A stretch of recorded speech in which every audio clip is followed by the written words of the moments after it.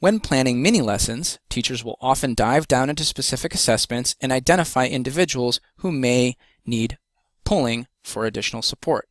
For example, anyone with a dark orange or red may be on the list to pull a group of 3 to perhaps no more than 8 people up to a group setting where the teacher can intervene with a lesson of their own, ranging from using manipulatives to additional assessments and real-time on-air intervention to help diagnose and reteach specific concepts.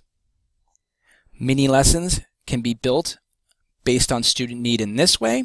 or it could be that some students are skipping or not working on specific tasks and need to be brought together to work together to feel more confident to work on them. They could be writing tasks, or perhaps how to demonstrate taking notes, or just on a specific concept. Another way to look at the data and determine who you want to build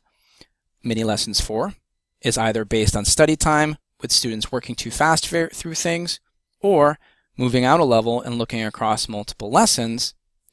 trying to identify people who are in very different places. For example, if it's a group of people who happen to be working on a specific lesson or are perhaps multiple units apart, the teacher may work with a group who happen to still be in this example, Unit 1, versus a bunch who happen to be in Unit 3. Perhaps some are moving at an even quicker pace and happen to be up in Unit 5. So basing mini lessons based on location throughout the curriculum is one method,